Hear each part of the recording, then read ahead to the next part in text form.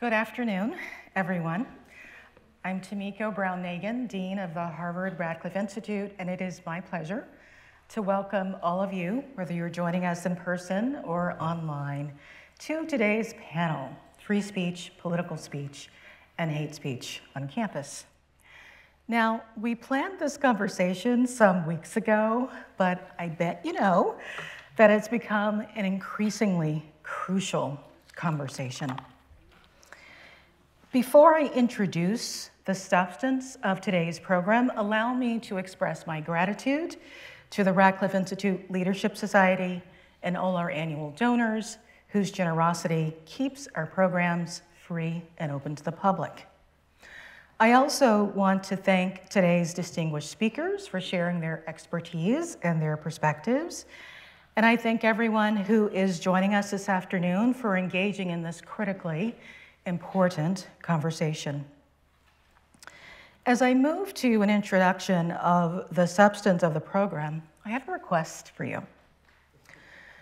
During this fraught period of understandably strong opinions and strong emotions, I ask that we engage with one another as generous listeners, with open minds and open hearts.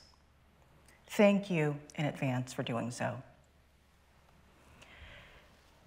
We must begin the session by acknowledging the devastating and continuing effects of the October 7th Hamas terror attack on Israel, the ensuing humanitarian crisis in Gaza following Israel's counterstrikes, and the impact of these events around the world, including in our country, on our college and university campuses. In the wake of these terrible events, we've witnessed protests and counter-protests expressing a range of political viewpoints in support of Israelis and all Jewish people, in support of the Palestinian people, and in support of justice and peace for all. Meanwhile, many are grieving and afraid for themselves and their loved ones. And I want to say that whatever your political viewpoints, we must not harden our hearts to human suffering anywhere, including on our campus. We also must acknowledge that in the wake of this crisis, law enforcement officials in the US have noted a sharp increase in anti-Semitic, anti-Arab, Islamophobic speech, harassment, threats, and assaults. And they've included graphic online death threats and grievous, even fatal assaults. These horrific events have underscored, to quote NPR journalist Juliana Kem, the increased violence against Jewish, Muslim, and Arab communities in the US since the Israel-Hamas war broke out. Yes, these are tumultuous and disturbing times, and it is my sincere hope and my expectation that we stand against all hatreds, realizing that injustice anywhere is a threat to justice everywhere. As Dr. Martin Luther King Jr. once said during his leadership of the American civil rights struggle, a movement that was predicated on nonviolence and one aided by First Amendment freedoms. That movement, we should remember, helped produce the civil rights laws that enable us all to be here together today, united in the search for knowledge across lines of race, ethnicity, national origin, gender, religion, ideology, and so many more categories.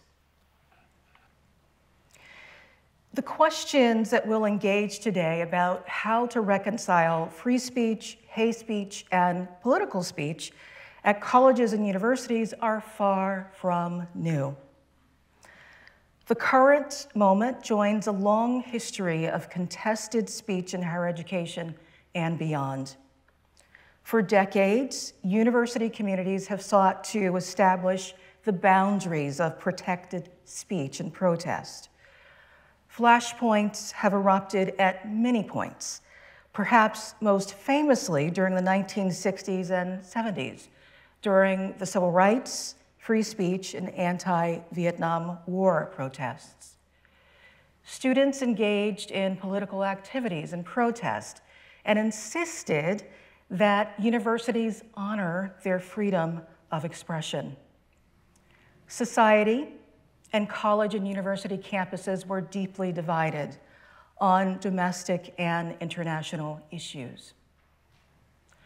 Around the same time, federal and state authorities passed laws that ban discrimination and harassment, including Titles VI and Title IX of the Civil Rights Act of 1964. And students from all walks of life, diverse along multiple identities, matriculated to college and university campuses. Campus communities became more diverse than ever before, and administrators sought to create positive learning environments, sometimes by regulating speech and conduct deemed hateful or otherwise harmful. But critics have long argued that some of these on-campus efforts infringe on academic freedom and freedom of expression, as we'll discuss momentarily. In short, today's political and societal context is unique, but the tension surrounding speech on college campuses are not unprecedented. Today's challenges underscore enduring questions about the appropriate role of institutions of higher education during times of political and social conflict, and how the mission, policies, and values of universities intersect with constitutional and statutory law. Our panel seeks to address these complex questions, and we ask these experts to do so because our ability to weather deeply emotional, challenging periods as a community requires us to know about our rights and responsibilities. And it demands dialogue, even and especially when we strongly disagree. And now I'm pleased to introduce our panelists. The full bios of our distinguished panelists are available on the event page for today's program. I'll provide highlights of the many accomplishments that make them so well suited for today's discussion. Jeannie Suk Gerson is the John H. Watson Jr. Professor of Law at Harvard Law School. Before joining the faculty in 2006, she served as a law clerk to Justice David Souter of the U.S. Supreme Court and to Judge Harry Edwards on the U.S. Court of Appeals for the D.C. Circuit. The recipient of numerous awards, she is the author of At Home in the Law and is a contributing writer to The New Yorker. Nadine Strassen is the John Marshall Harlan II Professor of Law Emerita at New York Law School and a senior fellow with the Foundation for Individual Rights in Education. From 1991 to 2008, she served as president of the American Civil Liberties Union. She is the recipient of many honors and the author of several books, including Free Speech, What Everyone Needs to Know, released in October. Keith E. Whittington is William Nelson Cromwell Professor of Politics at Princeton University. He is the award-winning author of numerous books, including Speak Freely, Why Universities Must Defend Free Speech. Keith also served on the Presidential Commission on the Supreme Court of the United States, and his writing has appeared in media outlets including the New York Times and the Wall Street Journal. Later in our discussion, we'll be joined by Erica Chenoweth. Erica is a Susan S. and Kenneth L. Wallach Professor here at Radcliffe, Academic Dean for Faculty Engagement, and the Frank Stanton Professor of the First Amendment at Harvard Kennedy School, and Faculty Dean at Pforzheimer House at Harvard College. Erica directs the Nonviolent Action Lab at Harvard, and they're the author of several books, including Civil Resistance, What Everyone Needs to Know. Erica also chaired Harvard University's Anti-Bullying Policy Working Group and was a member of the University Discrimination and Harassment Policy Steering Committee. University's new non-discrimination and anti-bullying policies took effect this September. And I will moderate today's discussion. In addition to leading Radcliffe, I'm a professor of constitutional law at Harvard Law School and a professor of history in the Faculty of Arts and Sciences with expertise in constitutional law and post-war American history. And now, please join me in warmly welcoming Jeannie, Nadine, and Keith to the stage.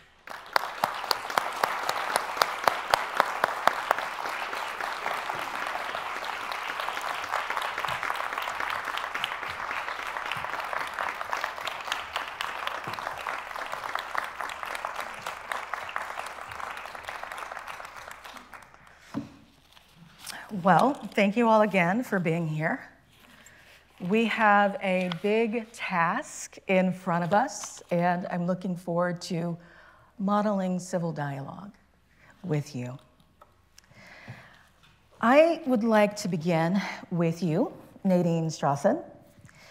You have an extraordinary depth of expertise on the subjects that we'll discuss today, and I would like you to start us off by explaining the constitutional and legal rules governing expression and protest on public and private campuses, what kind of speech and activities are protected, and any exceptions to the general rule.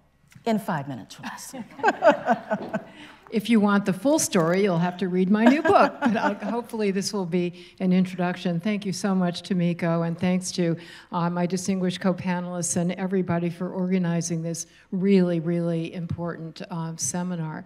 So the United States First Amendment free speech standards, which, by the way, are only directly binding on public universities, along with the rest of the Constitution, but which the vast majority of private universities, including Harvard, have voluntarily decided to adhere to as a matter of academic freedom and pedagogical excellence. So I will refer to the First Amendment, but please be aware that we're not literally talking about the First Amendment. We're talking about Harvard's own rules, right. Private universities' own rules, which mirror the First Amendment.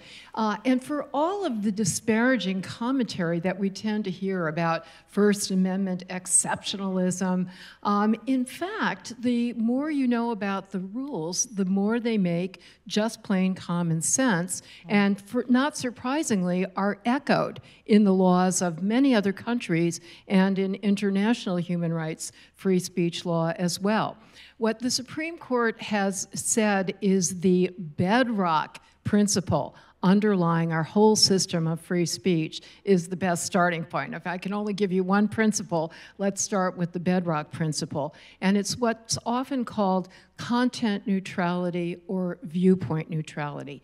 Government and universities must remain neutral with respect to the idea, the viewpoint, the message, the content of the expression. They may neither favor nor disfavor particular expression because they agree with, disagree with, even loathe or generally fear the content of the expression. However, government and universities may and indeed should restrict speech when they do so for reasons that get beyond solely disfavoring the content. And those fall into two basic categories. One is content-neutral time, place, and manner restrictions. So no matter what you say, you may not disrupt a class. No matter what you say, you may not interfere with peaceful studying in a library, and so forth.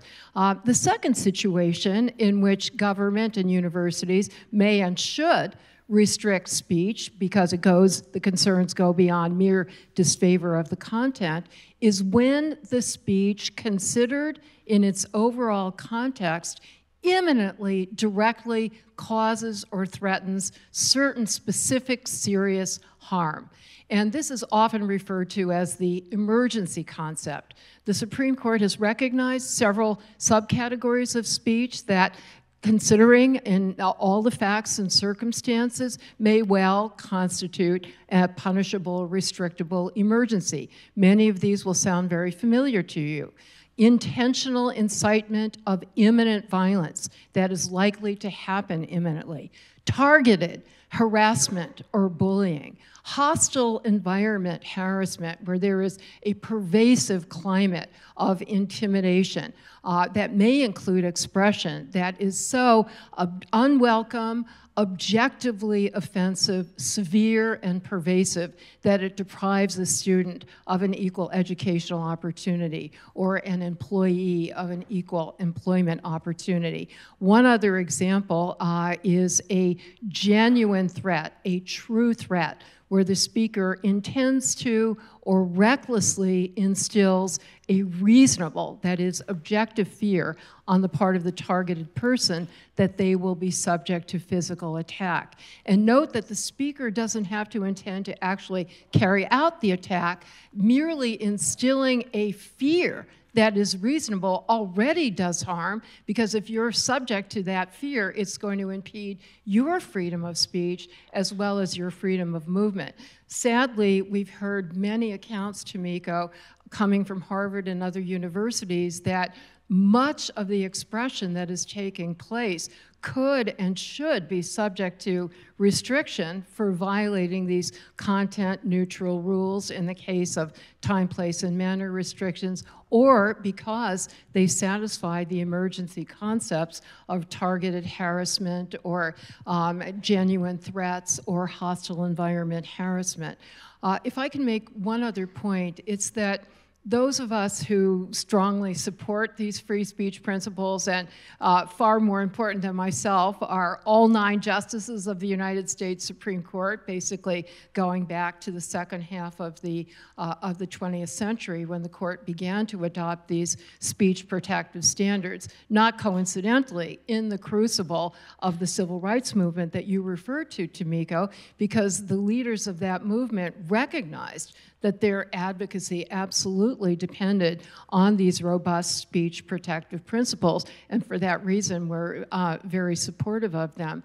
But the Supreme Court justices have acknowledged that even speech that doesn't satisfy the emergency test may well still cause a lot of harm. And I really appreciated your reference to we have to be compassionate and sympathetic to all the ways that people are hurting on campus, students in particular, but also faculty members and others. And even if the remedy is not to censor certain speech. Well, first of all, the one remedy, which you alluded to, is make sure to punish and to restrict actual violence and threatened violence, of which we've sadly seen too much. Also, to punish the expression that transgresses the generous but still finite bounds of protected free speech. That must be done.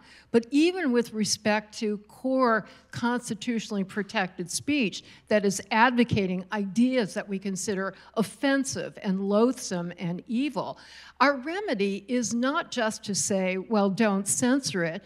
Our remedy, as educators in particular, is to do something more. It's often called counter-speech in the law.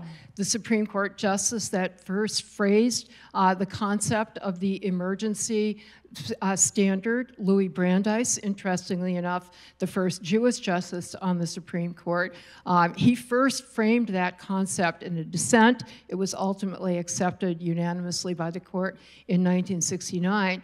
He said the fitting remedy to evil counsels is good ones. And I think it is not enough for those of us who oppose censoring speech whose content we loathe and find loathsome. We have a special responsibility to affirmatively raise our voices, to denounce the messages, and to provide the kind of education and support that will deepen understanding and ultimately, hopefully, eliminate or reduce the hateful attitudes of which the speech is just a symptom. Wonderful. Thank you so much. Let me go to Keith, who is a political scientist, and you've argued that free speech is under attack on campus, and you've made the really important point that these attacks have come from across the political spectrum. You also argue that these attacks are corrosive to the very mission of higher education. I wonder if you can say more about your diagnosis of the problem. Yeah, I appreciate the opportunity to participate in a panel, and I really appreciate the initiative of the Institute to do a panel on this really important topic at this important time. Obviously, speech issues have been front and center on university campuses as well as elsewhere over the last couple of months. But unfortunately, they've really been front and center on university campuses over the last several years. And this was an issue that I think I mostly tended to take for granted earlier in my career. And I was drawn into thinking about speech disputes and the relationship between speech and universities in particular because of the light I thought it shed on the fundamental purposes of a university in the first place. Why we value universities, which I think have ultimately important implications then for how we ought to conduct ourselves within those universities and what kind of policies and practices we ought to engage in. Central to me is a vision of a university as a place that's all about advancing human knowledge and trying to share what we've gained to others. And those others include not only our colleagues in scholarly professions, not only our students in the classroom, but also people out in the wider world. Society benefits from having institutions like this that can push on the frontiers of human knowledge, try to expand out those frontiers, try to expose weakness and flaws in our conventional wisdom, and then share those lessons to society as a whole. We've made a bet that we're better off as a society if we know things that are true and we can reveal things that are false, are flawed, are weak, and can be undermined. And that we're better off, despite the sometimes painful process of exposing those weaknesses, we're better off at the end of the day by exposing those weaknesses, laying them bare, and trying to build on firmer foundations. And that's what universities are all about. But if universities are going to be able to perform that task, they also have to have a great deal of intellectual freedom for those participants in the campus community who are engaged in that process of trying to bring skeptical inquiry to orthodoxies that may be very firmly held locally on campuses or in scholarly disciplines. Sometimes those are very esoteric orthodoxies that those outside the particular disputes may not even understand the content of, let alone the alleged importance of them. But sometimes those orthodoxies are essentially held but by society at large. They go to fundamental social and political and religious and moral questions that average people care about a great deal. And part of the scholarly enterprise is to raise questions about those too, which means that we need to insulate scholars and we need to insulate universities from pressures that will prevent them from raising those questions, from probing those kinds of orthodoxies in order to try to expose those kinds of weaknesses to build up stronger and tougher arguments that can survive going forward. We've tried to do that in the American universities somewhat fitfully over time, and really only for the last 100 years or so.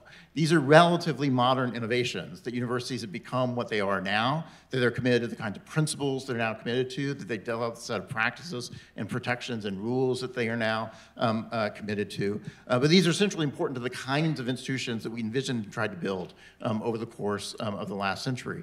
And on the one hand, that includes a set of policies and principles concerned with academic freedom, which I think are at the very core of the scholarly enterprise. They're concerned with protecting the kind of research and scholarship faculty and scholars on university campuses are doing, but also the teaching activity they're doing, the kind of educational process the faculty are engaged in with students on those university campuses, and having the freedom to be able to explore difficult and controversial ideas in those kinds of contexts without worrying about retaliation from university officials as a consequence of how you perform those tasks and the controversies that they may raise. And likewise, universities have come to value free expression more generally. The ability of every member of the campus community to be able to speak in public about matters of general public concern without, again, having to worry about retaliation from university officials because they've said something controversial, something that other people object to. The universities benefit, I think, from having that kind of wide open space for debate about tough ideas. And we're going to have disagreements as a consequence of that. Universities perform best when they bring those disagreements inside, when we have people with different views and different ideas and different opinions who can engage each other in a serious way and try to understand those ideas best. But those are going to be contentious and sometimes passionate and sometimes very difficult conversations to engage in. And so universities, I think, are always struggling as to how to make real those practices and how to work through particular moments of controversy. But ultimately, these kinds of robust protections for free speech, which are always under pressure, they're under particular pressure right now, are really critical to universities being able to perform the social role that we ultimately want them to be able to perform. Thank you. And now let's go to Jeannie, my colleague. You come to this discussion as a faculty leader of the Academic Freedom Alliance, whose mission is the pursuit of an atmosphere on campus where ideas can be followed without fear that you'll be punished. And you lead a similar group here at Harvard called the Council on Academic Freedom, which launched in March of 2023. I wonder if you could tell us why you became involved in these efforts and how you react to the claim that many universities lack credibility when leaders invoke the concept of academic freedom. Thank you so much for that. I am a leader of those two organizations. One of them, actually, Keith, is also a leader of the Academic Freedom Alliance, which is a national organization of faculty members across the nation who have banded together and created this forum and membership society for fighting against restrictions on academic freedom. And then we have that organization here at Harvard that was created earlier this year. I think that many of us, and myself included, became concerned in the last several years. You know, probably it started its slow erosion of academic freedom. I would date it to around 10 years ago. But as of a couple of years ago, it started to feel unbearable. And I think that for me, it is incredibly common for students to say in the privacy of just office hours where they're alone, to say, I never would speak my mind, regardless of what their political leanings are, whether they are conservative, liberal, left-wing. They say, I would never speak my mind. I would never raise my hand in class to actually express a viewpoint, even if I know some people might agree with me, because other people won't agree with me, and then I might be subject to some kind of shaming campaign or ostracized. And I think teachers also have told me in droves that they have altered their syllabi, altered what they're willing to teach, even cut out entire subjects, and those are the ones that I tend to emphasize in my classes, such as topics about gender, sexual assault, racial discrimination. Those are the topics that many teachers who don't specialize in them said, hey, I used to include these topics, but now it's too risky. Even if they're not espousing any viewpoint that itself would be considered controversial, because somebody might say something that then other students would react to, and then you'd have a problem on your hands, and then you wouldn't have a kind of a smooth running classroom experience. So all of those things, which I started teaching at Harvard in 2007, and that was just not what I really experienced as a teacher, and that's not what I heard from students. That is why I have been active in the academic freedom leadership space in the Academic Freedom Alliance and the Council on Academic Freedom. I'm happy that I see several members of the council here today, including one of the co-presidents. And so it's been very important to defend academic freedom, namely, unfortunately, by going after instances in which somebody is experiencing some kind of official discipline by a university, maybe an investigation and a complaint, and really trying to defend that person's right to say it. Most of the time, I will disclose the speech. I mean, the majority of the time on the Academic Freedom Alliance, I will say myself, that is speech that I don't like. But I will full-throatedly defend it. And I'll give you an example. Amy Wax, she said Asian Americans might not have this spirit of liberty, and it would be good to have less of them in the country. Do I like that? No, I think it is offensive. However, do I defend her right to say it? And I don't think the university should be sanctioning that. She didn't say it in class. I think that's a really important point, that it was an extramural statement. It was an extramural statement, and perhaps for some people that's an important distinction. And some people it's not. Whether you're in class, whether it's scholarship, whether it's, those are distinctions one can make. But I do think that there is a big difference between those kinds of things that speech that we do know we prohibit, verbal conduct, right? Sometimes it is free speech, but sometimes verbal conduct is the substance of an act of harassment or of bullying or discriminatory conduct that violates university rules. And those things are not academic freedom. But the more we expand what we think of and are willing to treat as disciplinable harassment, discrimination, and bullying, the less space there will be for free inquiry and exploration of ideas. And so most of the time, if you are an academic freedom advocate, you're going to find yourself defending speech that you do not like. And that's just the bargain. And if you are someone who only wants to defend speech that you do like, then that's not a full commitment to academic freedom.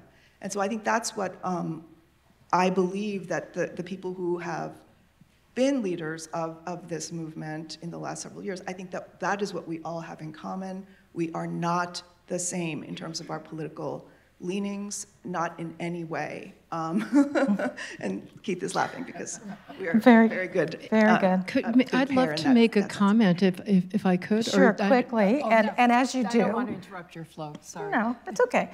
As you do, I want to welcome Professor Chenoweth to the stage. She is joining us from a faculty meeting. Thank you for being here, and a quick follow-up. Well, I just wanted to say, as the president of a civil liberties organization that was always on the forefront of the civil rights movement, that infamously has defended free speech for Nazis, I really believe, Jeannie, this is not just a turn of phrase, that we're not defending the speech. We're not defending what Amy Wax said. I think it's really, and we're not defending what the Nazis said. I think it's really important to keep emphasizing that we are defending a principle that is essential for those who want to oppose what Amy Wax said, who want to oppose what the Nazis say. And some of us use the phrase, the golden rule of free speech, that we literally are not going to have freedom for the speech that we love unless we also defend it for the speech that we loathe.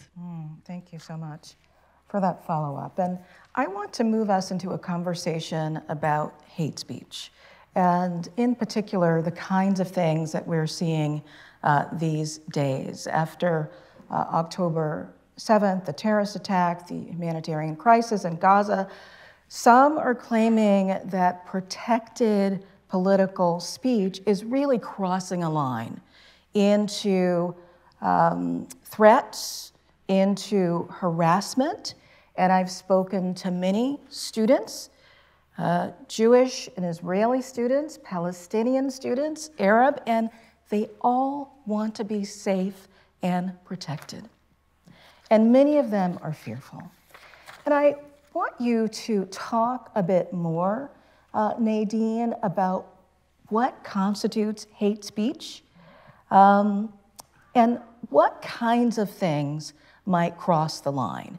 And you can answer me at a level of generality that allows me then to talk about the campus codes that I wanted to cover in some detail. Okay.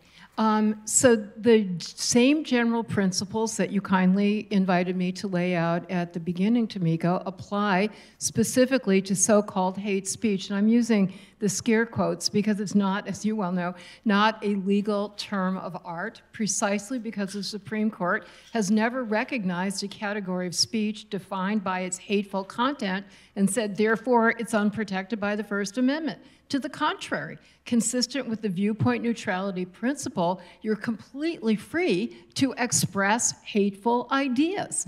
What you may not do is express those ideas in a particular factual context that crosses the line and satisfies the quite specific definitions of speech, categories of speech that satisfy the emergency principle. So let's take the example of harassment. We tend to use that term relatively loosely in everyday speech, but the Supreme Court has quite narrowly defined two kinds, relevant here, two kinds of constitutionally unprotected harassment.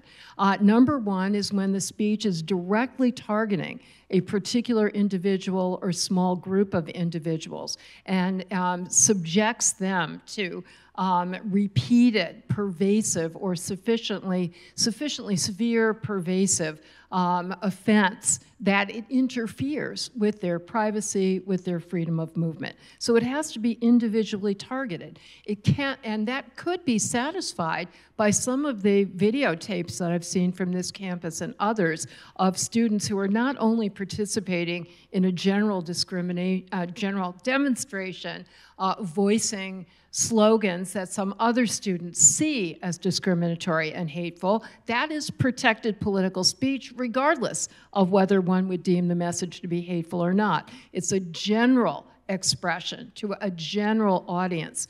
But if some of those demonstrators were to follow a particular student and chant those slogans in the presence of the student, that clearly, I think, could be seen as punishable targeted harassment. The same thing about threat, I'll just give that as another example. Again, in everyday speech, we tend to use the word relatively loosely, that I feel threatened by the fact that there are so many demonstrators who are calling for the annihilation of the state of Israel. I take those emotional reactions very seriously, but I would not consider it, more importantly, the Supreme Court would not consider it a punishable true threat. And the court uses the adjective true to distinguish it from the loose way we use the word threat. And why is it not a true threat? Because here are the requirements of a true threat.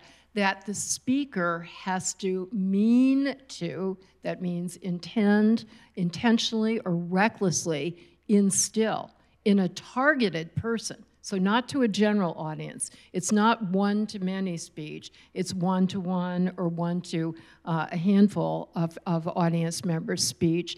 It intend to instill a reasonable fear that you personally are going to be subject to attack.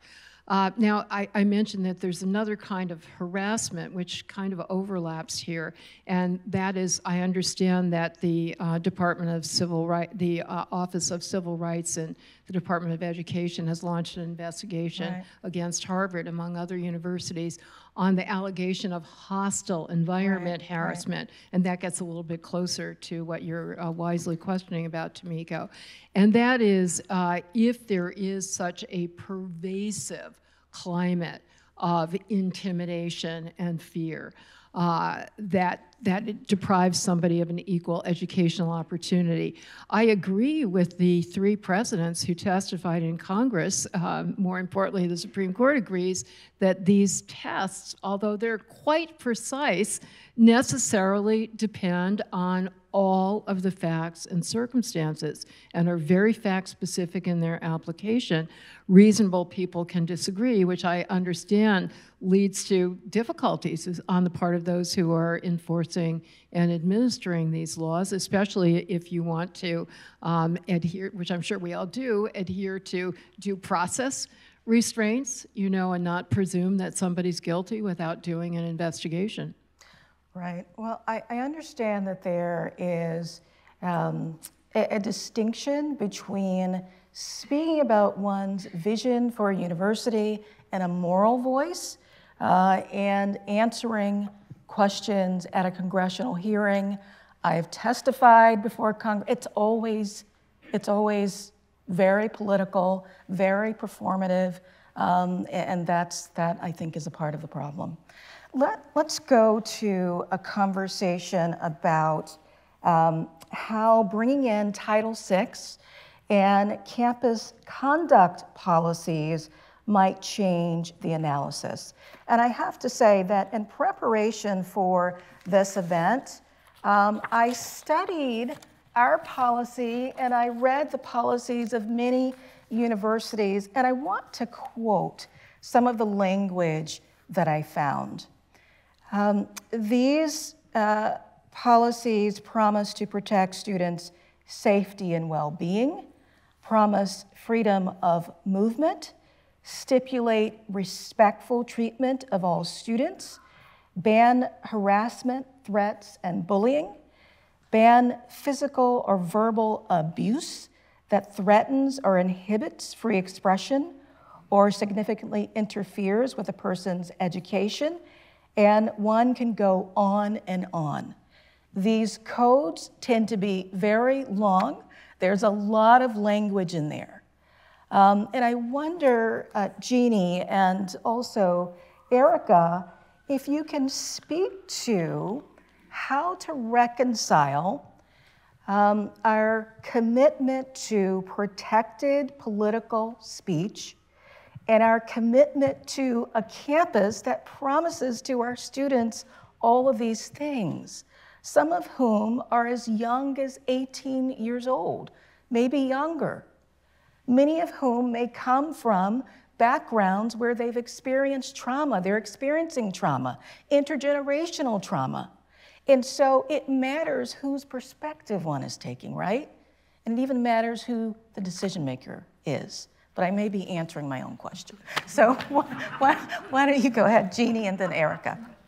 Yes, so glad you brought that up. If you do go to those policies, they are very long. However, there is always, the lawyer will zero in on the key lines, and those key lines are where the offense that is punishable is defined. Yes. And so if you look at bullying, harassment, discrimination, there you can, you can see the whole document, but really what you need to know for the purpose of discipline and investigation and actual expulsion or suspension or all kinds of sanctions, there are some key lines, and those do not provide that if you make someone feel disrespected or if you make someone feel like their dignity is harmed, that then that person will be disciplined. That is just not how we do things around here or anywhere. Basically they shouldn't. What they do is, for example, if you look at harassment, it has to be unwelcome conduct that is so severe or pervasive and objectively offensive, right? Not just I feel offended. It's got to be objectively offensive. What does that mean, Jeannie? Well, in the law, we have this debate about what are subjective standards and what are objective standards. And essentially, subjective is just how do you feel? And objective is essentially what a reasonable person would feel. And then there's a whole lot of debate about what a reasonable person would feel. It's not like it's an easy line to draw, but that's, reams of paper have been expended on what a reasonable person is. But at the end of the day, it's the idea that it's not just anyone and what they subjectively feel, but if we think a reasonable member of the community would take this to be offensive, and then even more, it has to be that it actually makes it so that the person who is experiencing this is not able to have an equal education, that it denies that person equal educational opportunity. So, those are that's a lot that you have to jump over in order to actually end up with a disciplinary result. And so essentially, the length of these policies, the university is communicating a mood, they're communicating vibes, they're communicating their aspirations, principles, and their values and principles And that's great. The university can express those things and say, hey, we would really like you all to behave with these goals in mind. Just like, Tomiko, you emphasize compassion and understanding, which is not to say that that means then you go and like throw someone in jail. Right. So essentially that's why these policies are really long, but the key lines about what is disciplinable, they're very, very narrow definitions, whether it's bullying, harassment, discrimination, whether it's Title IX related or whether it's Title VI related, we have very tight policies.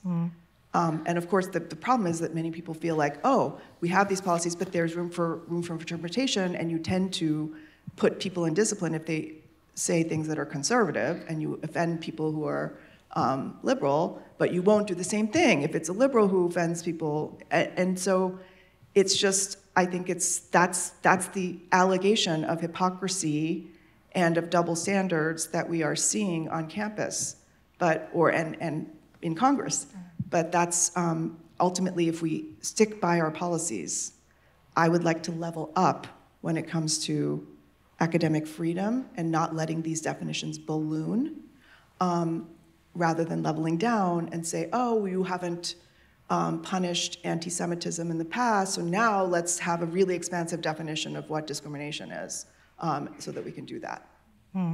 Well, I want to make sure the audience appreciates the distinction that's being drawn between punishable offenses and offering guidance, right? So everything that you can say, you need not say, right?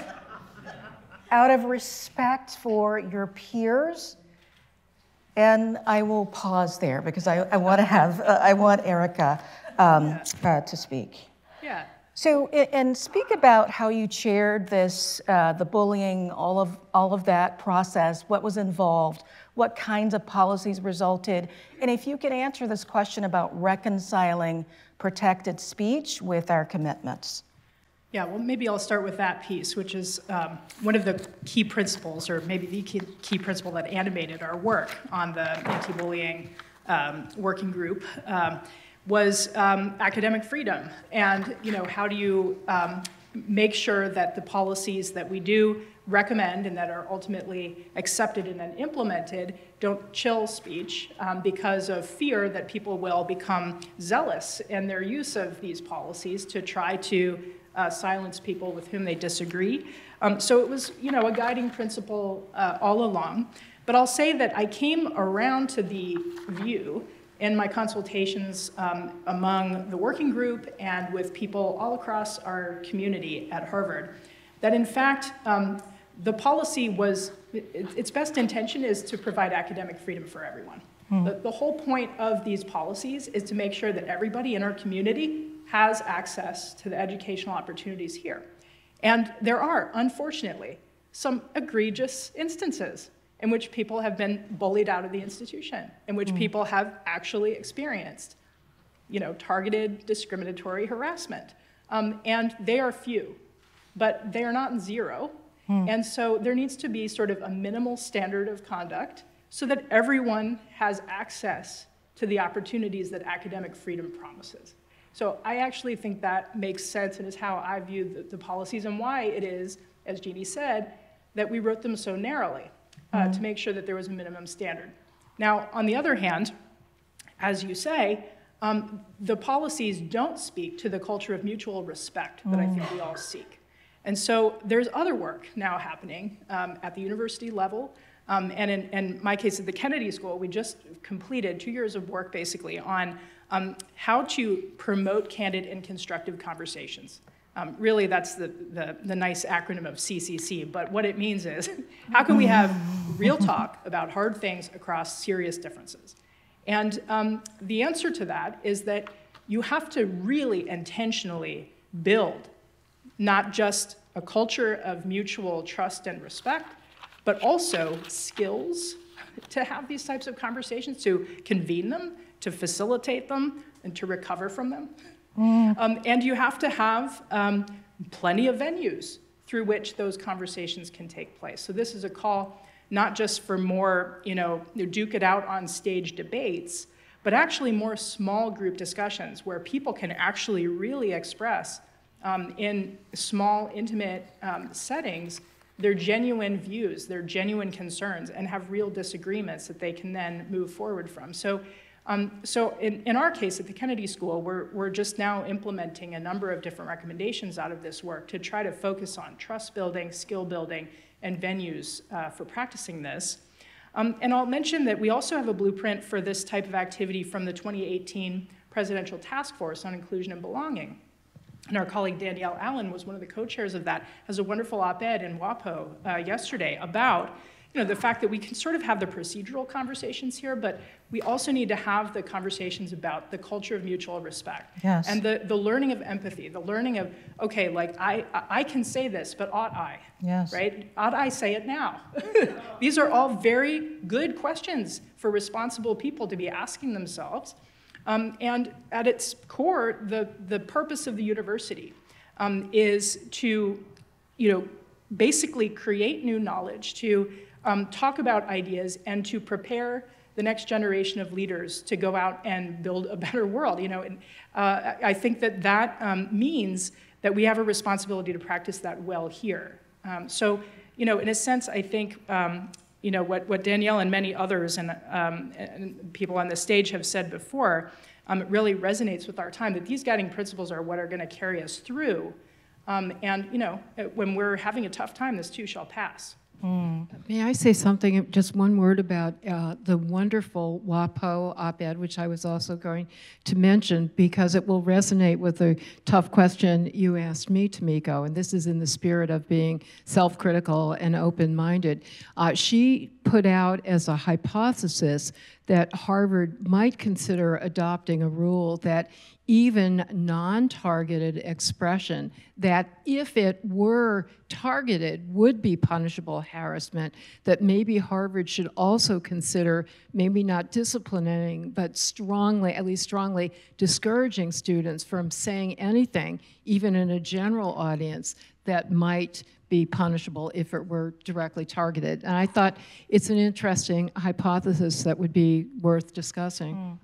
Well, let me go back to the idea, and Jeannie, you mentioned some of this in your earlier remarks, about the consequences of speaking, the consequences of voicing dissonant ideas, politically unpopular ideas, and those consequences can be really harsh. Right? And I think those consequences help explain a bit about why some are fearful of speaking. They can include ostracism, harassment, job loss, proposed blacklisting by people with the power to do so. And I wonder if you can talk about whether there are and whether there should be certain protections for speakers who really are pushing up against the line. What are your thoughts about that? All of you can speak to this.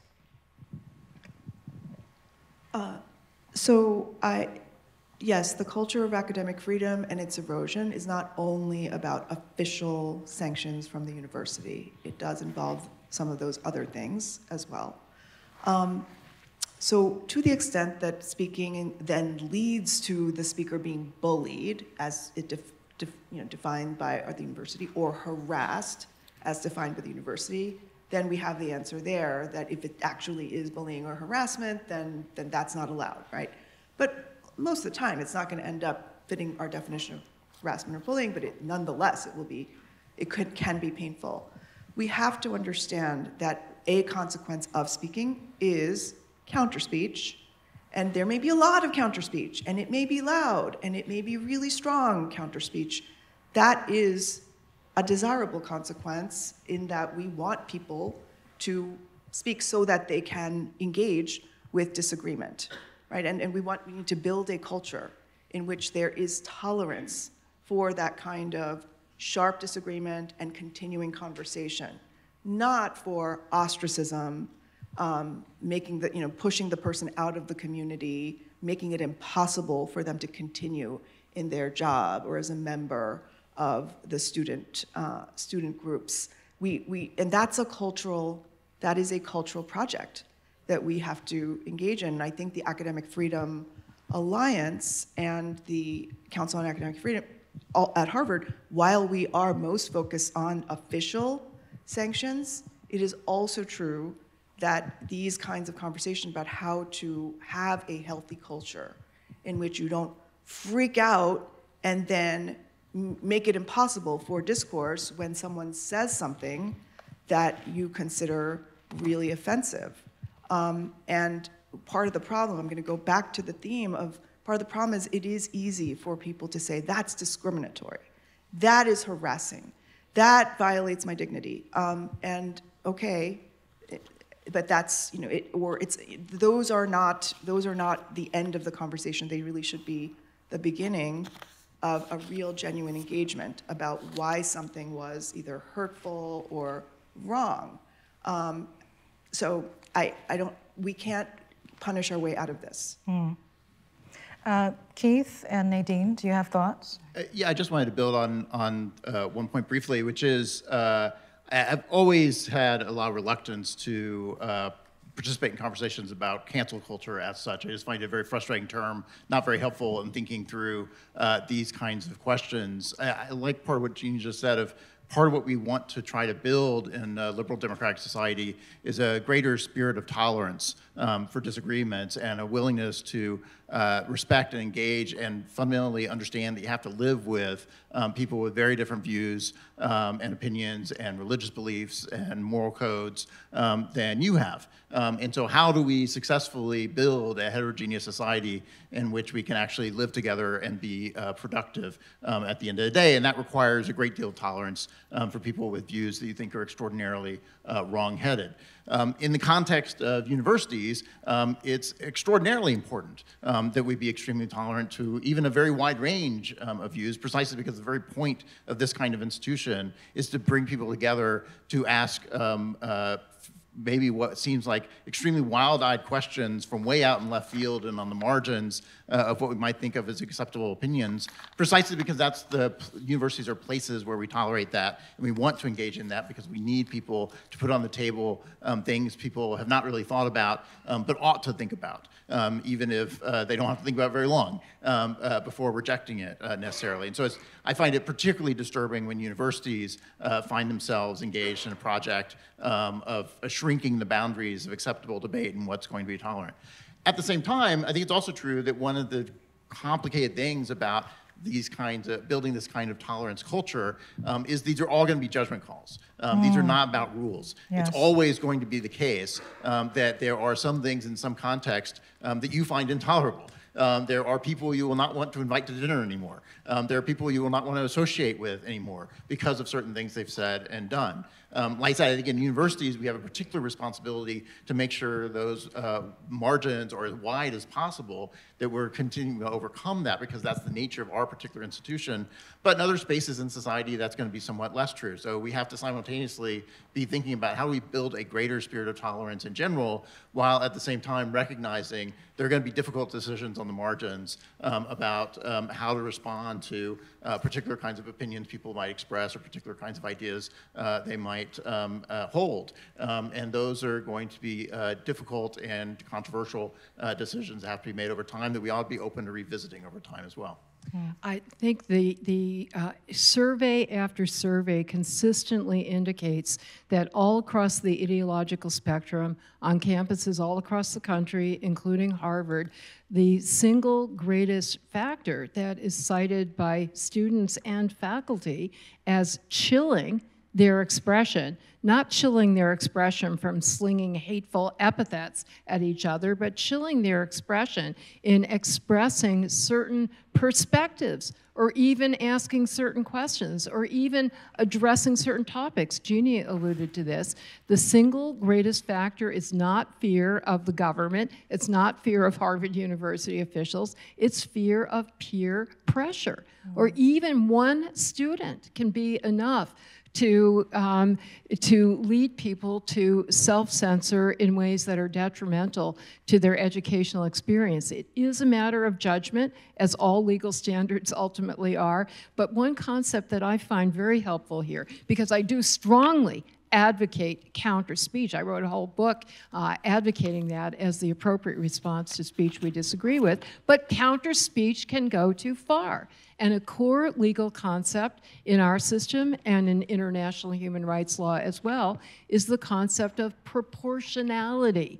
When the responses are disproportionately harsh, even to an unwittingly offensive remark or a remark that is perceived or misperceived as insensitive, calling down, incredibly shaming, shunning responses, not only on the person who made the remark, but also intimidating other people from addressing that topic. That is counter speech that goes too far. And I controversially have taken the position in writing, so I'll say it again here, that I think that although employers have a right not to associate with students whose views they abhor. I would never, say that they had a legal duty to hire those students, although I guess under some state laws they might in fact have a legal duty. But putting that aside, I think it is a disproportionately harsh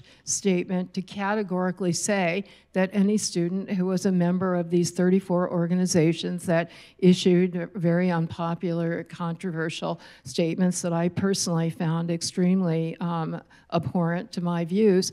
Nonetheless, I think it was disproportionately harsh to categorically say we're never going to hire a single student who was a member of any of those organizations. I think that's guilt by association. I think it's denial of due process. And I also think it's not sufficiently compassionate, especially considering how young these people are, considering the general spirit in our society, which I completely commend, of restorative justice, recommending that we've been overly harsh and overly punitive, even toward people who have committed actual acts of violence.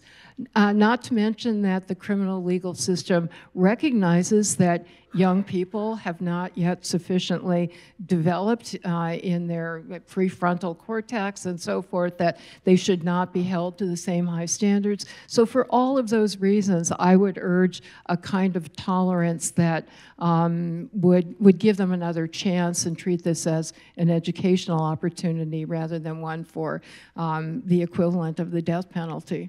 Thank you. Looks like Jeannie wants to respond. As she does, I want to remind people that you can submit questions for the panel using the Slido app. Jeannie. I have heard some people say, oh, that doesn't happen, that universities would, blackball people just because of their views.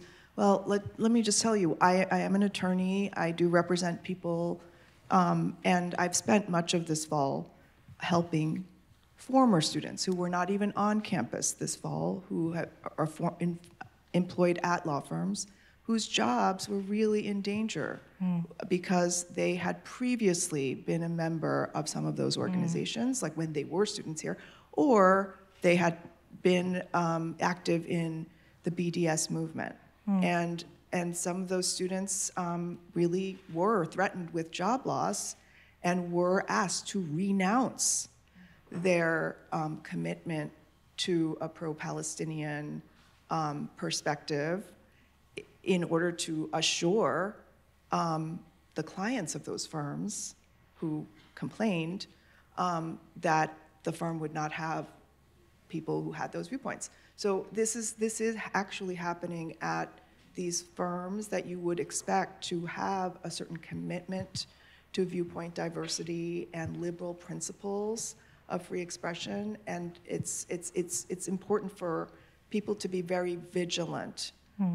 One day it may be a movement that you're in favor of, and the law firms then are on that side, but the next day it may be a movement that you're not in favor of, or that you're the one being looked at skeptically by your employer because of something that you believe or have worked on behalf of. Thank you. I want to go back to you, Erica. as you are an authority on nonviolent civil protest, in theory and in practice.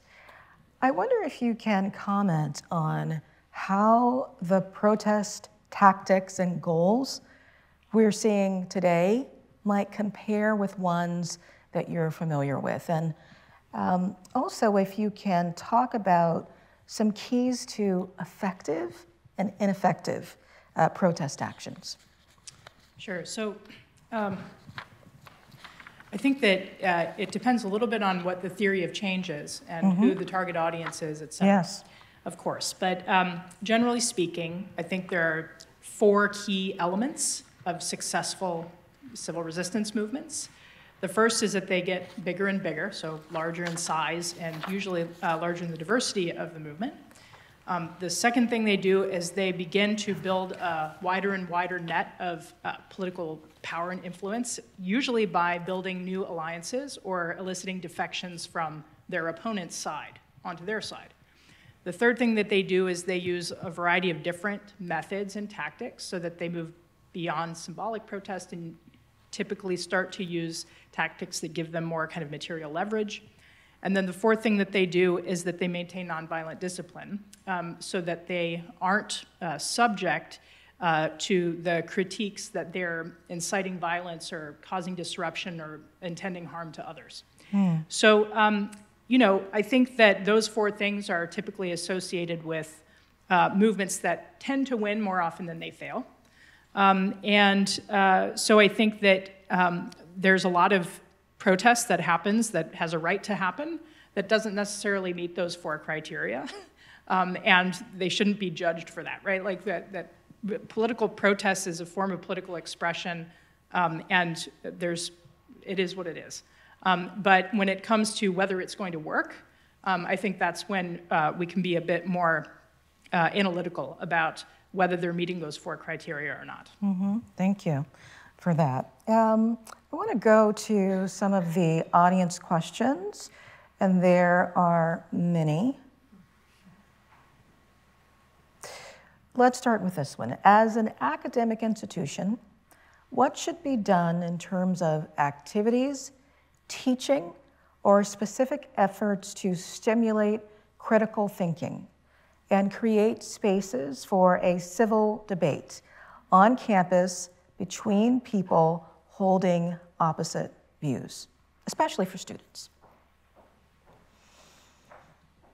Well, this is a very simple technique that I've always used in all of my law school classes, just as a way of instilling habits of critical inquiry and exposure to an understanding of the principles involved in any case or any issue that we're studying.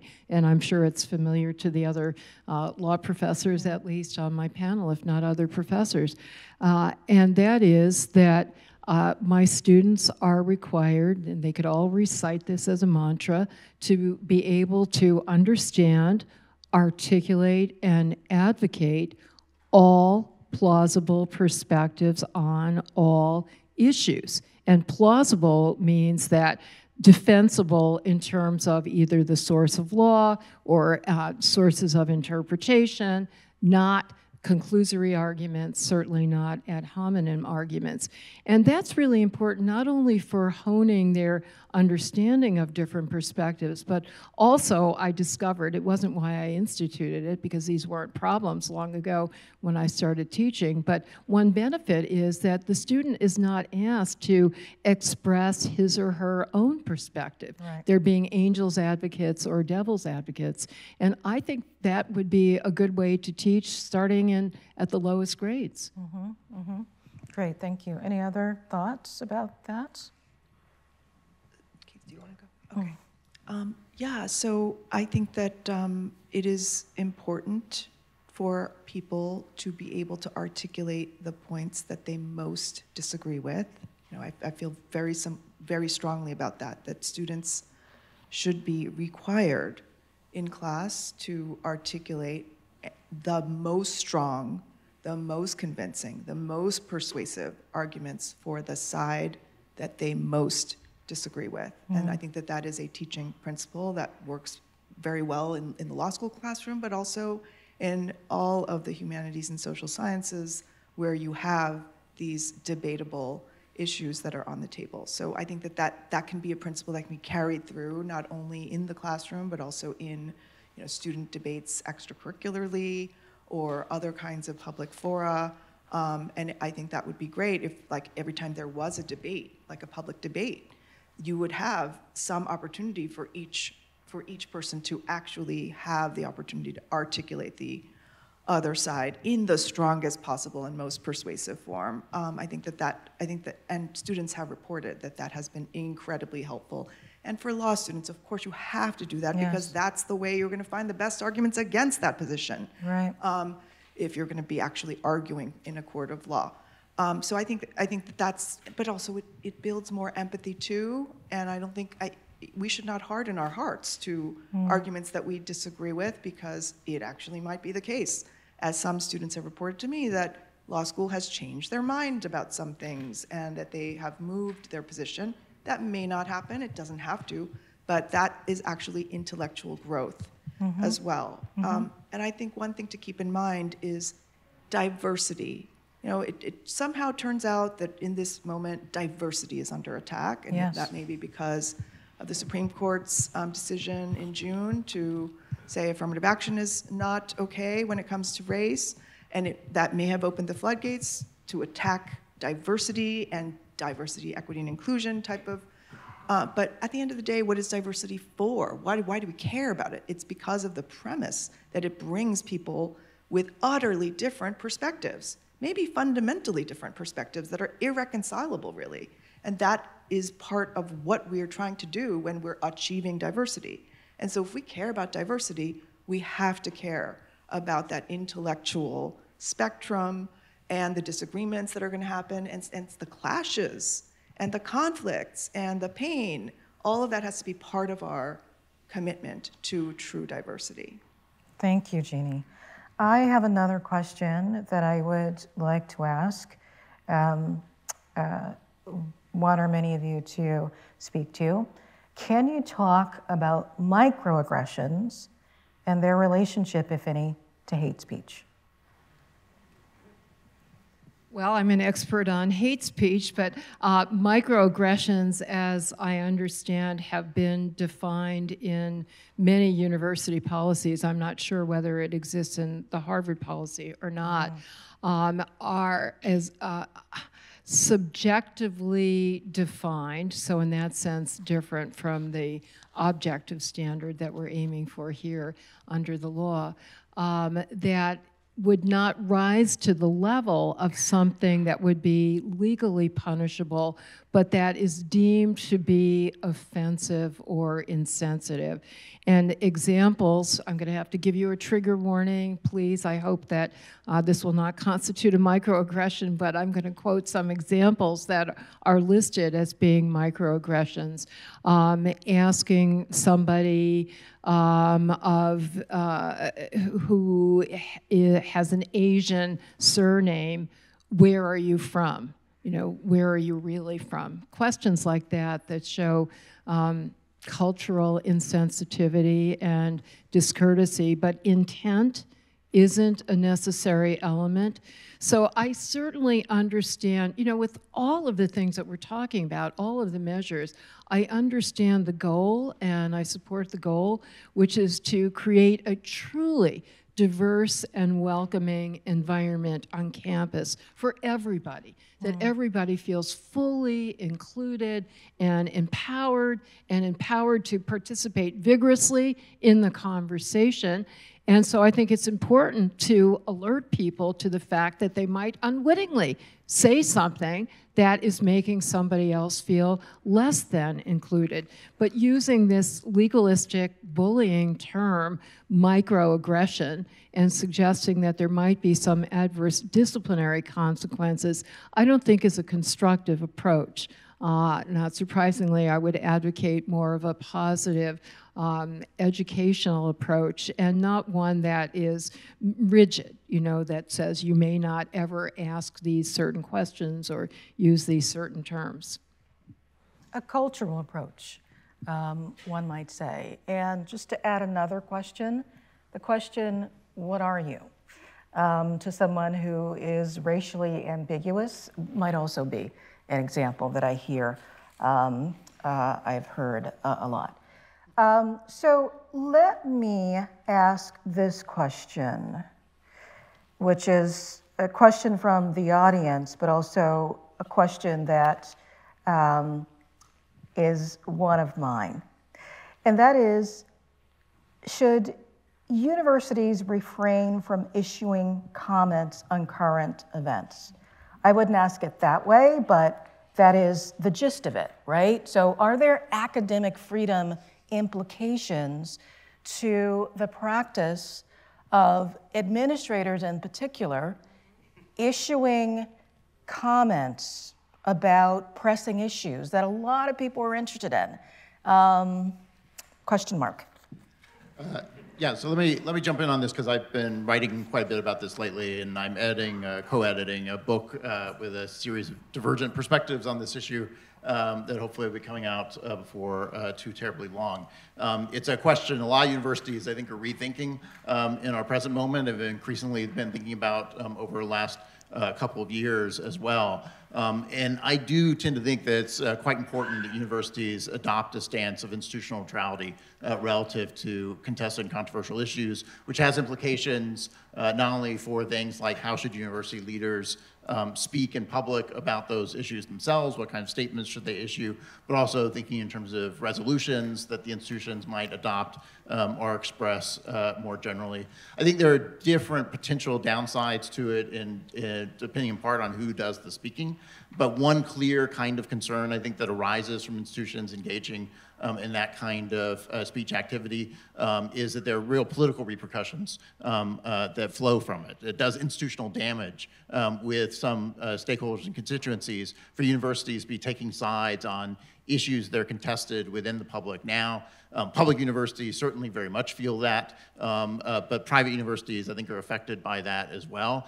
We do ourselves no favors as institutions within a diverse society to be seen as institutions, activist institutions that are taking sides on those disputes. We ought to be places that are homes for people who have very divergent opinions, and we are places where debates can take place, but the institution itself shouldn't be seen as taking out those debates. And that, I think, goes to also the second kind of concern, which is fundamentally an academic freedom one. And again, I think it matters a little bit on which institution or which leader we might be thinking of doing the talking. But I think there are real concerns of, for example, departments in universities or academic units in universities taking positions on contested issues when then they have junior faculty, prospective faculty who are then trying to get jobs there and are thinking, am I on the wrong side of this political issue that my colleagues have now committed themselves to? And moreover, are my personal political opinions now professionally relevant to my colleagues? That they may say, as a department, we have a certain set of political commitments, and if we bring you in, you may oppose those political commitments and even sway the department in the other direction, and as a consequence, you shouldn't be included in our department. That's not a road I think we want to go down, and I think it raises real difficulties for the spirit of free inquiry that we want to support in universities. And so I think universities really need to step back from taking those approaches and try to be as neutral as possible as institutions on those issues. Right. So let me push on this a little bit. What if the statement concerns issues that are right in the wheelhouse of the university, such as admitting students, the kinds of students that the university would like to attract? Question mark. Yeah. No, so right. I mean, I think it's certainly true that the university, right, it has to make policy decisions about how it runs its admission office, for example, and other kinds of things that have potentially political implications, and the university will have to make judgments and sometimes take stances on policy questions that are going to immediately affect them as an institution. Likewise, there are things that are so central to the very institutional mission of a university that they have to speak out on. For example, I think universities should be speaking out on the importance of academic freedom and trying to protect it. Otherwise, you're giving away the institution itself. But there's a really pretty small set of things, I think, where universities are in a position where they really can't avoid speaking out while still conducting their core mission. Yeah, so to address that, let me just say there is a distinction in terms of what Keith is saying between, for example, a statement where you tell the world and the community what the university's policies are about admissions, right? And certainly to me, it would be unreasonable to criticize, say, Larry Bacow for supporting affirmative action in the university's own admissions system, right? Because one could say, oh, affirmative action is a contested issue, so how could the university have taken? This is about our own policy about how we admit students. It is entirely different to say the university supports the Black Lives Matter movement, right? That is a political statement. That is a alignment of the university as a whole with a political movement. And so, and part of why I think we got in a bit of hot water is because people observed that the university had spoken on behalf of Black Lives Matter, but then was the university going to similarly speak on this moral issue of Israel and Hamas and Hamas atrocities, and was it going to condemn the phrase "from the river to the sea"? All of those things, and of course these things affect academic freedom. There may be people at the university who do not support the Black Lives Matter movement. There may be people at this university who do not think that "from the river to the sea" ought to be condemned as always genocidal. And does it sort of shrink the space for people to wonder, oh, I think that the university's signaling that certain perspectives on this Israel matter may be less than welcome, and so maybe I will trim the sails a bit and try to keep my head down on those issues. That affects academic freedom. So let me jump in to say, my understanding is that the university sent a message condemning, in response to the verdict around George Floyd, which is not the same thing as endorsing the Black Lives Matter movement, although I can understand why people might couple those as expressions. But I strongly endorse what is often called the Calvin principles, because they were famously set out in 1967 at the University of Chicago in a report called the Calvin Report, chaired by Harry Calvin, a giant of First Amendment law. And I just want to underscore the academic freedom concerns here, because ultimately the expression of views about these really important social issues, including the George Floyd situation, are intended to be encouraged and stimulated by institutional neutrality to empower the individual voices of the constituent members of the university. And I think we've gotten so far away from that on so many campuses that I understand that students and faculty members would say, oh, the university must not care about that issue. It's not issuing a statement. So I'd like to read just one sentence from the Calvin Report. Every time I read it, I find it just, consistently persuasive.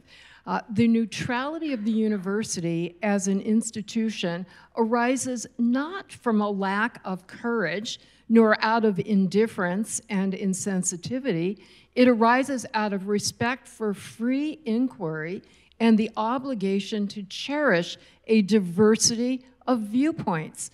And this neutrality as an institution has its complement in the fullest freedom for its faculty and students as individuals to participate in political action and social protest. And some universities now have taken a turn.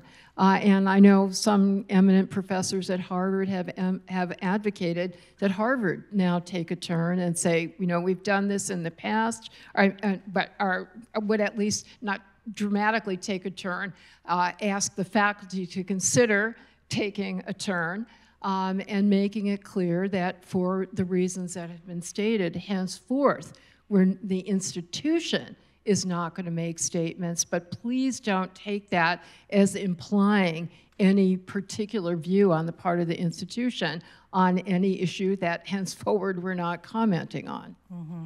I just want to point out that one of the signatories to this document was John Hope Franklin. Yes. Who is a giant in African American history and who, as an individual, was very active as a public intellectual, which I believe makes a point that we're trying to make on this panel. Yes, Can I Erica. just say a couple of things? I actually have broadly agree with everything that's been said, but I still have very mixed feelings about it, only because, if you think about the Floyd protests and what was going on at that point, we're in the middle of a global pandemic, where that summer of 2020 was actually the largest and broadest mass movement in the history of the United States. It was a totally important, pivotal, unprecedented, as yet still unprecedented moment in the country's history. And the promise of academic freedom and the promise of free expression that's held up by this university and by the First Amendment had not actually been equally applied to everyone, right? And so I think if we actually mean it, we really have to mean it. We really have to give everyone access to the promise of academic freedom. And for many of the students who have come here and are in our care, when things are going on in the world like that, they need to hear that they are welcome here, they belong here, we see what's happening, and it is totally unprecedented, and we've got you, right? And you can learn and ask the questions about these issues because they have been excluded. Like this institution has excluded people, right? So I think it's really important, not necessarily that the university president says that, but the university still we have to take care of the people in our care when they're here to learn. We have to extend academic freedom to everyone equally. And we have to acknowledge when things are happening in the world for them that are changing their lives in ways that none of us have ever experienced or can imagine. So we do have to care for the people in our care. That doesn't mean making statements, but it means doing other things to make sure that they know that we see them and we care for them. Very important comment, Erica. Thank you. Let's see, one more question here. Have to be very discriminating. There is a number of questions about doxing, including trucks that project names and pictures. Would the doxing of students and others qualify as an emergency or true threat under the First Amendment, or as targeted bullying and harassment or incitement to violence? Why or why not? I think that actual doxing would not be constitutionally protected, but let me make very clear that term refers to the publicly revealing private identifying information, including contact information, addresses, family information.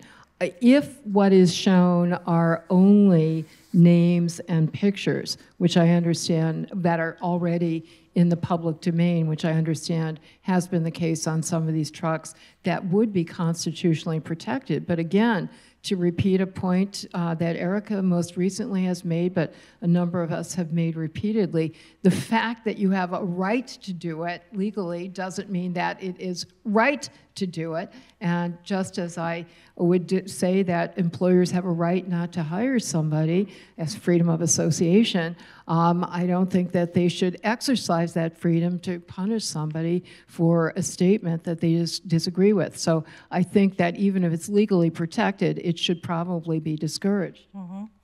Any other thoughts about that question or closing comments about how during this very challenging time we can all steward our communities, whether as administrators, as faculty members, as peers? You have the floor. Well, I would just add, I guess, something I was thinking about relative to one of the earlier questions as well, and I think it makes sense in this context also.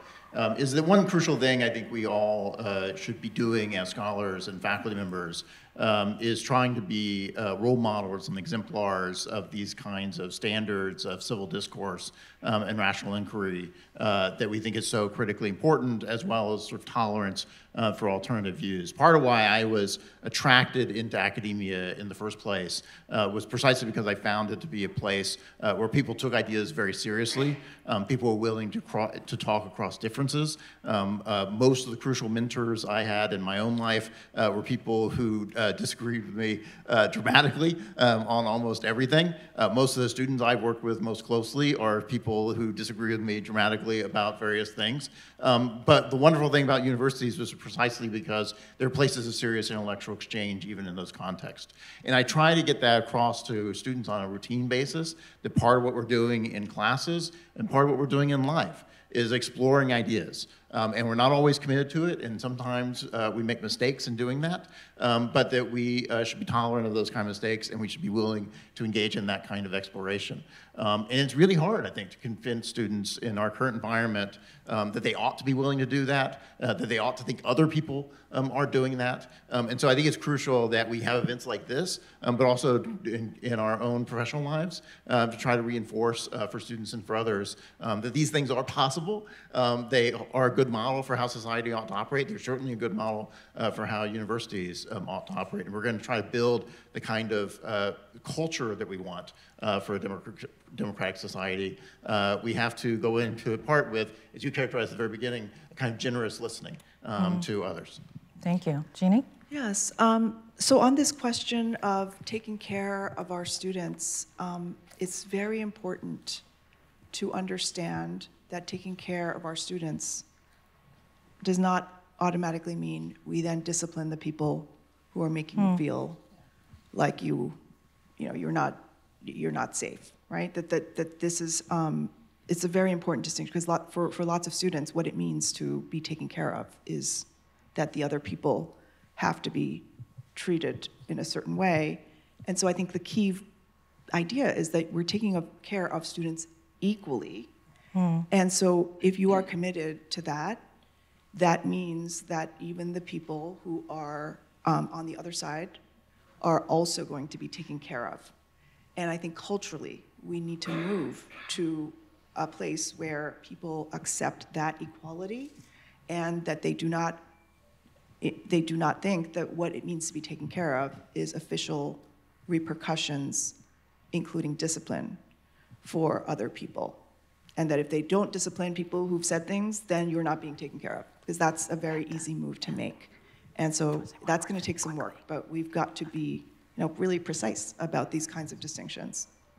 Thank you. I would also say that taking care of students, which I care about profoundly, does not mean shielding them from offensive ideas. In the long run, that is going to disable them from being the change agents and the activists for human rights and social justice that they want to be and we want them to be.